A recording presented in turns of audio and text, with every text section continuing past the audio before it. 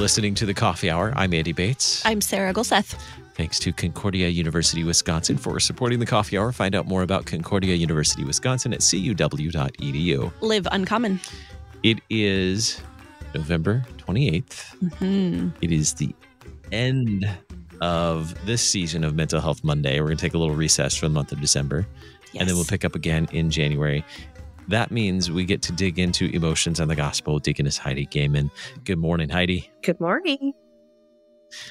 I'm a little sad because it's our last episode for this calendar year. Yeah. But it's good, though. It'll allow us some time to process, right? It does. That's good stuff. I know, thanks. All right. So last time we talked about one of the tools to have in our emotional processing toolbox. Let's revisit that again. Why is it helpful? Why should we have an emotional processing toolbox? Yeah, I would be curious, like what you guys remember from that even, because I talk about it so much in my life that I think it just seems like common sense to me. Like you should process your emotions. It's a good idea. And so I'm always curious, other people's relationship with that from a spiritual as well as a mental health vantage point. We talked about last time and the time before that our bodies are made, our spirits are all of us, right? Our heart, soul, mind, and strength are made by God, knit together by Him with processes. And they're going to happen whether we like them or not. And emotional processing is one of those processes. However, we also want a toolbox because we can be supportive of ourselves. We can bring those things before God. We can be in relationship with those parts of ourselves. And that will only help our spiritual, emotional, mental, relational health, all those areas of our lives when we are, building that awareness, but also supporting ourselves. And tools, we talked about contemplation already is one. That art of just giving it a second, right? That space in order to process the emotions that we just talked about, as well as the thinking, the giving some cognitive energy, if you will, to just considering our emotions a little bit more, considering our experiences or what's going on in our body a little bit more. Those are ways that we support ourselves and actually can be our own tools for our mental, emotional, spiritual, and relational health. What did you guys, when we talked about that, what did you take away about the value of processing? I mean, I think it's hugely valuable. I'm one of those maybe odd people that really enjoys doing this kind of work. I like sitting in that space of working through emotions. And I know a lot of people find it super uncomfortable. I think one thing I did realize as we talk through this, though, is the intentionality that goes along with it. Because sometimes even if we feel or notice things that are happening, there is a certain intentionality that happens using these specific tools and being aware of the fact that you actually are processing your emotions and how, even if we think we know something, there's probably more we can learn about how our bodies work and all of these things as we kind of mature in how God created us to function. Yeah, I think you can use what comes to mind as you say that, Sarah. And first of all, I'll compliment your ability to do depth work is what we call it, right? Like you like the deeper things of life. And I think that's a good point. Some people enjoy deep stuff a little bit better. The good news is emotional processing can be done in many different spaces, right? Like many different levels of depth. And so any work that you put toward this, the toolbox doesn't look the same. That's why it's a toolbox. There's not just one tool called depth. Instead, there's lots of different spaces we can be in with that. But I think of a very Lutheran example of remembering our baptism, right? This is kind of it's just a very useful metaphor for emotional processing, but also just a very direct way that we emotionally process. And so we know that our baptism is there. It exists in a single moment, right? We are baptized into Christ's family and we are redeemed, set free, forgiven. All of that happens in that moment. And that's that work of God inside of us that just happens without our knowledge or work or anything we could do with it. But there is an intentionality to remembering our baptisms and integrating that identity into our daily life.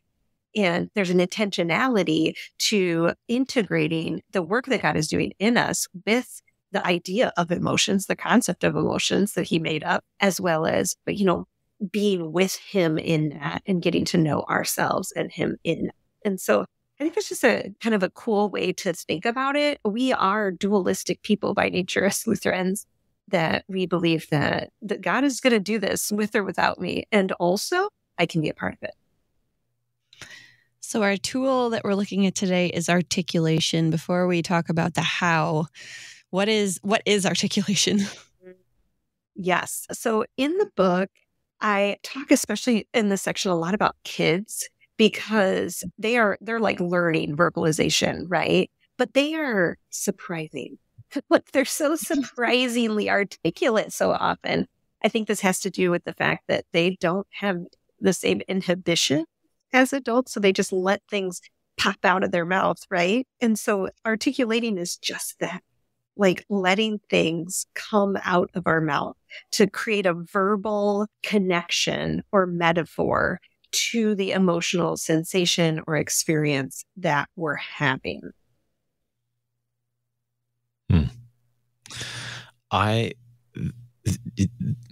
Now I'm lost for words. I was just thinking of an example of like how kids, just like blurt out things. This isn't necessarily emotions, but just how sometimes kids surprise us with just how they have vocabulary that we don't realize they have. In the car the other day, I said something about hold on to your horses, and my son blurts out, idiom alert. Oh my gosh. Oh, I just want to like give him a high five, like kiss that brain. That's impressive. But he said it without missing a beat. Like, he's instantly. definitely your And child. I love it. Yeah. Yep. I was like, that was a pretty good one. I had to tell his teacher about that. She's like, wow, that's really proud. That's like social media worthy, where you're like, I love parenting in moments like this. Like you're like, oh, that's like the really good stuff. I was pretty proud of that. Well, and part of it is like, because you're seeing a part of himself, right? You're like discovering him. That's, Andy, what happens to us when we let our emotions have that little bit of space. We discover something about ourselves that is often surprising and surprisingly articulate. And so I think that's really cool. Like kids, again, are just really more natural at this than we are as adults, because we have so much shame built into us from our early years and our other experiences that we, I think, want to be a little detached in some ways. Whereas kids, they're not necessarily afraid to jump in and experience the emotion. What we can do for them as adults, in particular, since we're on this topic, is to let them have a little bit of space to discover that, to ask them, like, what do you feel in your body? And name 3 emotions you had today. What did those look like to you? And how do you experience them? That it sounds like really, I can hear myself even as a mom being like, I'm not going to do that because that just takes so much time and energy. And I'm just trying to get people's shoes on, But I promise you it goes a really long way in all of our joint goal of trying to have, regulation to some degree, or freedom and restoration in our emotions without feeling like our emotions are taking over ourselves, our relationships, or our homes. So I would point the listener to the end of this chapter, actually on page 92 in Emotions and the Gospel Created for Connection. There is the Articulation 101 that has some ways to process that with yourself and other people. So you don't have to just remember what I said on KFUO. So since we're talking about kids and vocabulary, how does vocabulary serve us in articulation of emotions? Well, and that's why I brought up like the metaphor that is language. And so I should backtrack and also say that this can be nonverbal communication. So we can articulate simply to ourselves. Like there can be a language within us, right? Which is kind of back to that thought, but it's a little bit different. It's like us creating coherency, right? And some meaning and kind of collecting the thoughts to be something that serves us well. We also can articulate with gestures quite a bit. Like we are nonverbal communicators, and there is language even in the expression of our eyes, right? We talked about that a little bit when we talked about facial response. So just know that for you who are not people who love to articulate, there is a lot of freedom in this. So that's good news. But language it's a metaphor. We are attaching letters and words to something in order for us to make sense of it.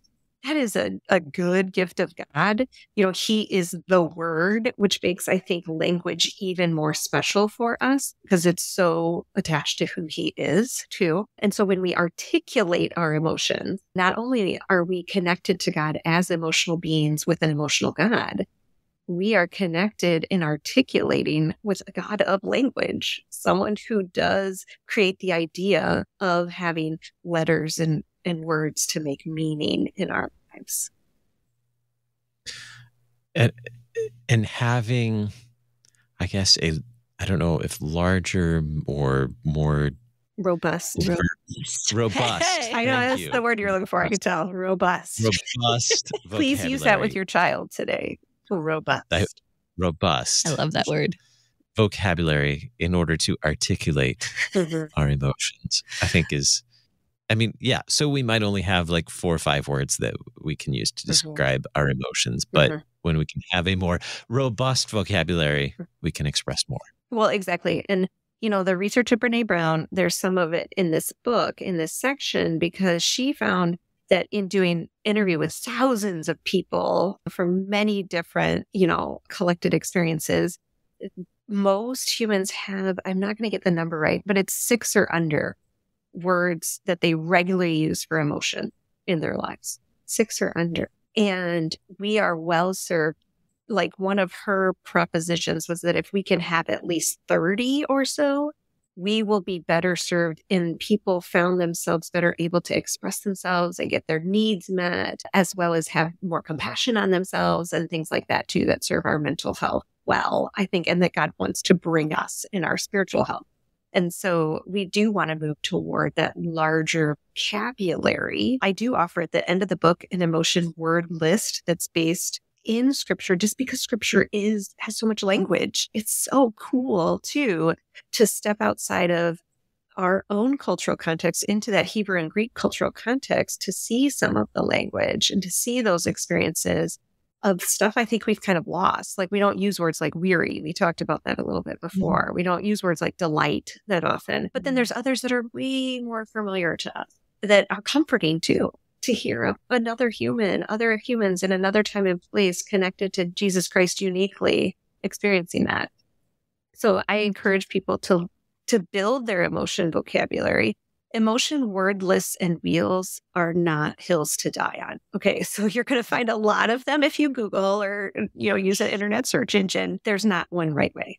And that's really important. And you'll see that in my book that I'm like, I built this and it's a fun tool and it is not everything and every emotion word. It's not intended to be. You can make your own. That would be fun. Right? Get a notebook and just start collecting emotion words. How cool would that be? There's even books out there with emotion words from other languages that might serve us well. The translations of words that other languages have that we don't. And it's just so cool. And I really encourage you to just be curious about those things rather than trying to find a right or wrong one that fits you. We call this emotional granularity, by the way, if you'd like a dorky term, which is that nuance of language. Like when we have more words for our emotions, when we can articulate with more words what we're experiencing, when we can say annoyed or irritated instead of angry, when we can say frustrated, right? Those different nuances and what they mean for us uniquely in that situation,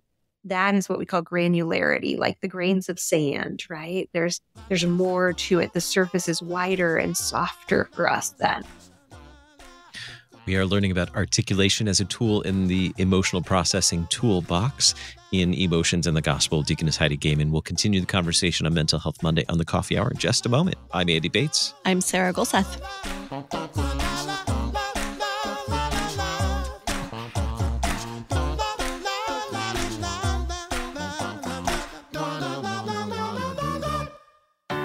At Concordia University, Wisconsin, we believe you were created for a reason: to use your God-given gifts to help others, to live a life of self-sacrifice in a me-first world, to live a life that's uncommon.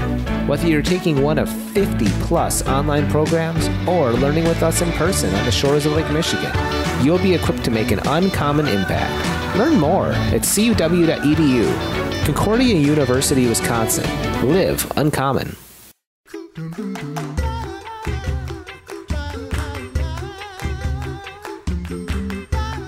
Welcome back to the Coffee Hour. I'm Andy Bates. I'm Sarah Gulseth. We've been talking about articulation, what it means to have vocabulary, and naming all of these emotions. And so you mentioned granularity before we went to break. And I want to talk about this for just a second. Making these word lists, do these have to be emotional words that we find places, or can we just totally make them up? Goodness, no. Please make them up and then send them to me. I want to know all of the wisdom that you have to share in that. I mean, there's an enduring example in my book of a child I had in play therapy that taught me the word schmad, right? That we can be sad and angry at the same time. And that's a unique emotional experience. And I feel like I knew this concept already. I'm already a big fan of making up words. Anyone who has read any of my books knows I like to make up words. Like the lovely copy editors at both the LCMS and at Concordia Publishing House know there's little notes in my manuscript that say, Heidi made up this word. Please leave it in. We know that. We know that it's on. And I even say that in the section, the word withness is a word I like to use. And ironically, I actually saw that in a novel recently, which I was really excited about. Or dailiness is another word I like to use. So yeah, make up some language. But I had this one child in play therapy, and the same child that taught me schmad also had this metaphor of a dinosaur, and it was blue.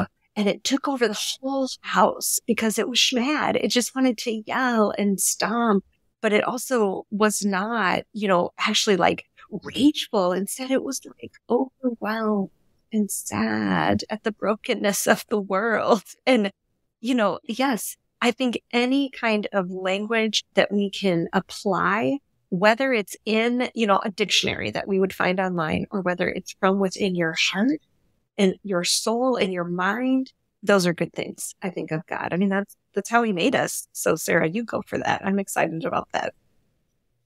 Awesome. Squishy is my favorite one. I use it a lot. So how yes, I can't exactly tell you what it is, but I know when I feel it. That's for another time. Yes, exactly. So how does our context, our family of origin, our culture, how do all of those things affect our ability to articulate emotions and the words that we use to articulate emotions? I think this is an area where sometimes we feel frustrated by our capacity and even our mental health. And so we just don't want to do the work because we are limited people. As human beings, we are in general limited. And that's one of the hardest challenges we have, right? What was the question in the garden? It was about our limitations. And so I think being able to understand that as we grow up, it is our experiences that we have and those caregivers in our lives, the people we're surrounded by, that help give us our first tools and those foundations that we have. We can grow outside of that, right? We can, but it will be an intentional walk. Like we have, first of all, a humanity default kind of toward both great selfishness, if you will, and the ability to create evil and sin, honestly. But we also have a default toward good. But you and I know, this is huge Lutheran theology, is that our default is pretty heavily toward that kind of sinking into ourselves rather than flourishing and growing. And so there's some intentionality in that. So it will feel like work. That is your context, leaning in, right? That's that growing up as a, say, middle-class white American in rural Missouri is going to impact the way I see emotions, the way the words I have available to me to articulate emotion and all of that good stuff. It's good to know that, but also know it without shame. That, yeah, God put you in that time and place and grew you there. And so how else can we grow as well? We hold those things together of like understanding our context as well as knowing that our context doesn't make us who we are, and God can work outside of those things. And so we move toward learning and growing every day and understanding our emotions more when we hold those things together, both where we come from as well as what we can discover now. Now I'm curious, since we both grew up in rural or small town Missouri, what similar vocabulary we have in our emotional articulation.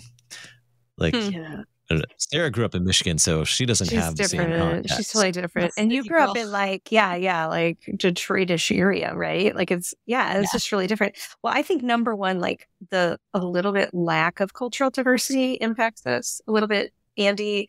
Like, that we didn't grow up around a lot of different kinds of concepts about emotion or the different cultural nuances of the way families worked. And so then how they processed emotion and things like that. I think that's one thing. Another thing that, okay, I'm going to go with this metaphor thing. The image that comes to mind for me when you said that was gooey butter cake. Okay, because that's a very specific, St. Louis-y region area thing. But for me, when I picture gooey butter cake, like I get an emotional sensation of like home and family and warmth and togetherness and belonging is what I would call it. And so certain things like that can represent that emotion to us based on culture. And so we want those things. So my dad and my sisters bring me T-Rabs when they visit. Now I can get them a little bit more regularly, but for a long time I couldn't. And that's like a descriptor of love. And then I have the emotional sensation of it attached to that food, right? I eat it and I'm like, oh man, I am loved. And I know that. And I'm more jovial then. I'm a little easier to get along with because I have those kind of foundational emotions that make me feel good because of that really silly thing that is T-Rabs and gooey butter cake. Do you have anything like that in Michigan? Macintosh apples and the cider mills for sure. And Belle Isle. Oh yeah, cherries. I didn't grow up in cherry country. That's where I live now. Yeah, that's northern. Definitely like. I thought you were going to say Detroit pizza. Like I feel like Detroit pizza for my husband is the big one. Yeah, like the big Detroit, fat greasy. So goodness. Yes. Isn't it funny how it always comes back to food? And I know food is, and we'll talk about that next week, I think, a little bit when we talk about exploration. Oh, I didn't think about talking about food, but I was actually going to propose another episode on food and emotion because, I feel like we could keep going on this way. Yeah. Well, when I say next week, I mean next year. Actually. That is true. Yeah. Because this is our last one for this year. So, all right. So how might Scripture then, I'll move from food back to Scripture, God's Word, which feeds us. There's a lot of food in there. I'm just saying. There is. Yes, this is right? True. This is my point.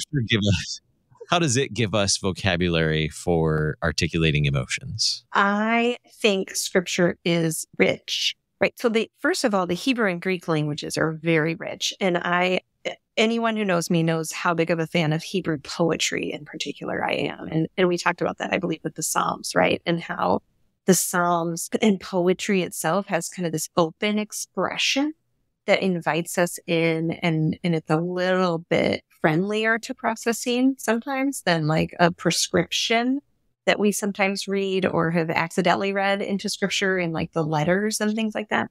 And so Scripture in itself, there's just a lot of language there. It means more than just what is simply in front of us sometimes. When you think about digging into Scripture and then maybe your study notes and a commentary, and you get into that Greek and Hebrew nuance, emotion is a really great place for that because people in different cultures have different words for emotion, and it builds that granularity, but also just like an internal expansiveness to the word that's represented in Scripture too. So like when I see anxiety, I think one thing, right? I don't because that's how I work, but I think we do culturally think of one thing usually when we think of anxiety that's specific to our own cultural context and what we've experienced, what we've been taught and all that good stuff.